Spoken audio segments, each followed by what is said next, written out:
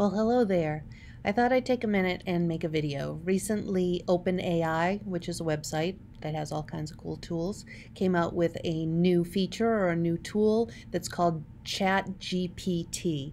And it's an AI or an artificial intelligence tool that allows you to type in questions or topics, and it can generate a whole answer for you, all based on the collective knowledge that's on their database.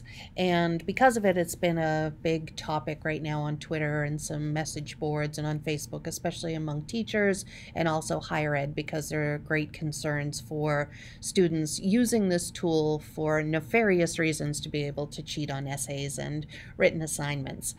It's not the only tool that's out there, but I think that it's getting so much attention because it's a pretty strong tool, and it will only get stronger because AI is able to do that. It has a whole learning component so that it becomes more intelligent as it goes along.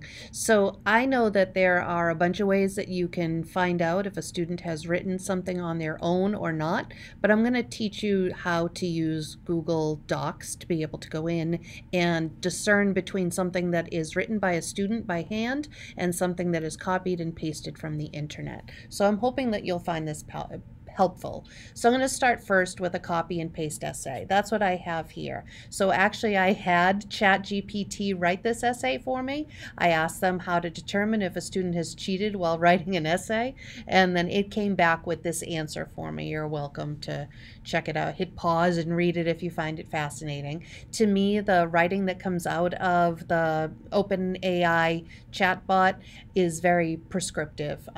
It's great example of what we're trying to get our kids to do, but it doesn't show a lot of creativity. It's also very diplomatic. It doesn't very often choose sides. It'll say it depends on the situation. Anyways, if you want to play with it, you have to create an account on OpenAI. We have that blocked so our students can't access it, but know that there are always tools on the internet that our students are looking for in order to get around the actual work that they need to do to learn. We try to keep up with it, but we also, as teachers, have to figure out other ways besides blocking things to keep up with our students. So this is an essay that I generated on the chatbot, and then all I did was I hand typed my heading at the top here, and then I pasted in my essay. And then I'm going to also show you on this tab, this is a written essay. This one, again, I hand wrote the whole thing. Part of it you'll see as I go through it. This first paragraph here I wrote by hand. This paragraph here I wrote by voice typing, which I do pretty often, something I've become pretty good at, including punctuation. And then down here, again, we have typed by hand content. So what I'm going to show you behind the scenes is how you can tell the difference. So we're going to go back to the copy and paste essay, and let me move my little thing here, and I'm going to go to File, and then I'm going to go to Version History, and I'm going to choose See Version History.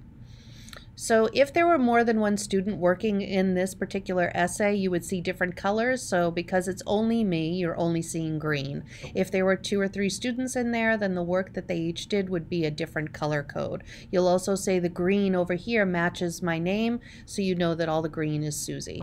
But there's also no little down arrow, so I can click. The history goes from the bottom up. So I'm going to click on the bottom one first. This shows you where we started, and we started with a blank screen, and then I told you that I had typed that heading by hand. I believe that the updates happen every 30 to 50 seconds on Google, depending on your connection. So this next one shows everything all coming in at once, including the small part that I typed by hand.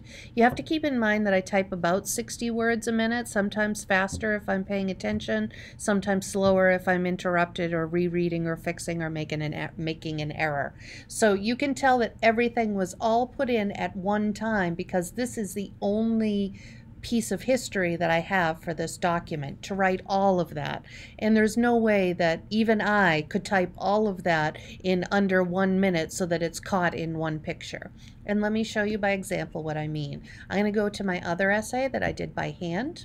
And again, I'm going to go to File, and I'm going to go to Version History, and then I'm going to go into See Version History. And like I said before, we start at the bottom and work our way up when we're looking at the history on the right-hand side. Similarly, this one only has 2 entries. The bottom one, when I click on it, is the blank document when the document was created. But this one up here, you're going to see looks a little different because it has this down arrow. So I'm going to click on that and it's going to uncollapse all of the activity that had happened on this document. And again, I'm starting at the bottom and working my way up. So if I click on the bottom one, I can see that I've done my heading and I've started my essay, and you can tell that's about a minute's worth of work if I'm typing nonstop without looking at my keys, because it's all sight typing, touch typing. So we go to the next one up, which is 1 minute later. We're at 3:20 now, and you'll see that I'm still doing hand typing, only using my fingers, making corrections as I go along, maybe doing some rereading. And then we go to 3:21, and I'm finishing up that paragraph. So this is an indication that I am writing this myself. Yes, I could have copied and pasted one sentence at a time from different places. That's where your professional judgment is going to come into play, and I'll talk about that in a minute. But now we're going to jump. We've gone from 3:21 to 3:23. So when I click on 3:23, an entire paragraph jumps in, and that's because this particular one I voice typed. I used the voice-to-text tools that we have available on here, and most students know how to use those, so there's a chance that they're using them. The one thing is that our students are not very adept at using the punctuation and speaking in the language of punctuation when they do a voice typing assignment. So you'll see them typing, but you won't hear them say, some computers also have the ability to do speech to text, period. That is what I am doing in this paragraph, period. It means that I am able to get more words on the screen faster than I would be able to as I type, period. They don't know how to put in commas, comma, they don't know how to put in colons, comma. They really don't know how to do any of that. Sometimes when I'm leaving a voicemail for people, I'll even speak with punctuation and I sound like a doofus. So it takes time and practice to be able to do that.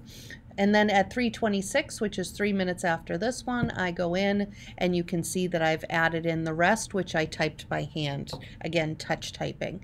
What it does say at the bottom here, and you're welcome to go back and pause this and read it, is that even though I'm giving you some tools to give you an idea of whether or not something was copied and pasted into an assignment, or if it was constructed more step by step, either by typing or by voice typing, it still comes down to that student and what is typical work for that student. We of course expect them to improve over the course of a semester or a school year, or even over the course of a couple of weeks if we're working on a certain skill. But you know as their teacher what it is that they normally do in their writing. So your job is to compare past pieces of writing and again go in and look at their history and see, does it develop in a similar way that this particular assignment did. Go back in, and if they're using voice typing and they say that they did, I wouldn't bring it up to them, but if they tell you they did, well then ask, oh my gosh, I've been trying to get better at that. Can you show me how it works? And have them do it on another screen and see if they speak with their commas and with their punctuation, and see if it's something that they are adept at, something that they can do efficiently. And I would also say that you also want to kind of talk to the students about their work. We're not just working behind the scenes to catch them, although part of that is what we want to do. We want to do the investigation to be able to just say, this is it, we know it's cheating. But also having that conversation with the student and seeing how much they already know, and maybe there was a struggle to get it on the page, and maybe they do know the content, or maybe they don't at all. But that conversation is essential when it comes to working with your students, especially those who normally struggle and perhaps are now showing tremendous growth, and you're not sure where that's coming from. So know that it's a two-way street, and that as teachers we have a lot of tools at our discretion to be able to figure that out. But I hope that today's little video is helpful to you, and if you have any questions, don't hesitate to reach out to me. Thanks for listening.